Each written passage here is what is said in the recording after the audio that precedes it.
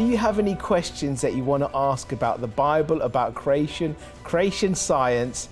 Well, tonight we've got Dr. Grady on the line to answer all of your questions. We've got the iPad ready and Dr. Grady on the line. Grady, are you there? I am, and I'm excited to talk about a subject that I have been tracking for decades. Well, there you go, Grady. There is a subject that we're going to start the program with tonight, and we're going to show this on screen and we're going to read it together. And the subject's talking about astronomers discover immense swarms of dark points on the sun that could result in vivid aurora and dangerous solar flares in the coming months. A pair of massive sunspot swarms, some large enough to devour the Earth whole, have appeared on the surface of the sun, increasing the chance of an intense solar storm. Sunspots are dark regions of the sun where it is cooler than other parts of the surface. Solar flares originate close to these dark areas of the stars. Recently, space weather forecasters spotted two active regions known as AR 2993 and AR 2994 swarms, which made up of a number of sunspots in the past few days.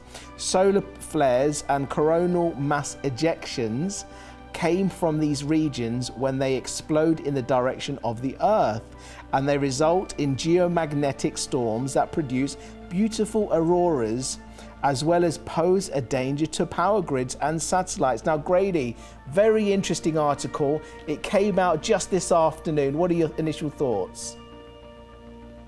Well, first of all, I don't think they had enough news, so they had to go pull up something that was, well, been around a long time. It's not news. Yeah. What this is simply the standard, normal process of the increase in sunspots. It's a normal cycle. It lasts about 11 years. We came up with a solar minimum about 2 years ago, and we're probably going to hit the middle of it around, say, 2025. And this is just normal. What you see is an increase in sunspot activity. No one knows exactly why it goes up and down in cycles. Only God would know that. But sometimes they can be very large, and sometimes you can see that the sun is just covered with them. They more often happen in the northern hemisphere than the southern hemisphere of the sun, and they rotate across the face of the sun as the sun is rotating. And so every day you can actually see them sort of march across from left to right, as you see there. Now, those big sunspots, 93, 94, 95, a few days ago were over on the left side, just came around the edge, so to speak, and they form and they come and they go. Now, the bad thing about it is that they can cause what are called CME, coronal mass ejections.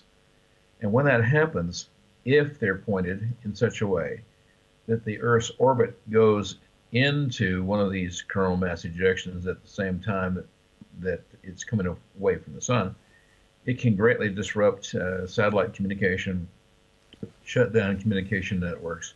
So it's serious in that standpoint. But this is not a news item, really. The fact of the matter is that we've had an increase in sunspot activity for the last couple of years. It will increase more. That's relatively predictable. How much it will increase is quite something else again. And again, only God knows that.